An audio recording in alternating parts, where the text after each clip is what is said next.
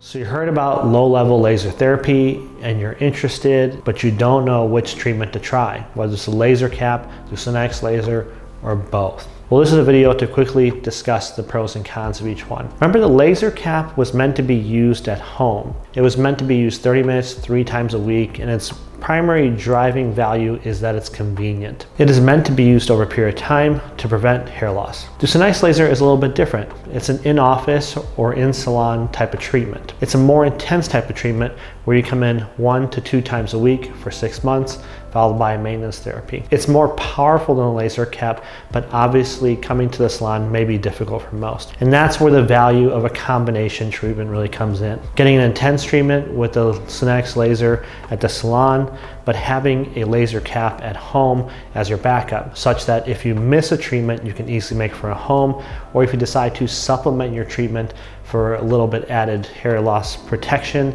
you can use a laser in conjunction with the Sunetics laser. I think that all three are great options. However, if I were to choose myself and I had the time to come in a salon, I would go with the combination. But if I was a busy traveler, I would go with the basic laser cap for home.